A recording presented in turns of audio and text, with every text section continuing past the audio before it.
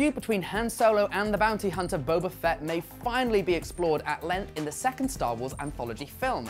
Schmoes Know has a report on multiple rumours about the two taking centre stage in the flick.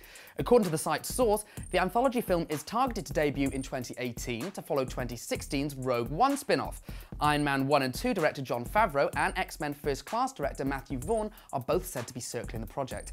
The second Star Wars anthology film saw its original director, Fantastic Four's Josh Trank, drop out last month. Boba Fett and Han Solo films have both been rumoured in the past, though pairing the two in one movie appears to be a new twist on things.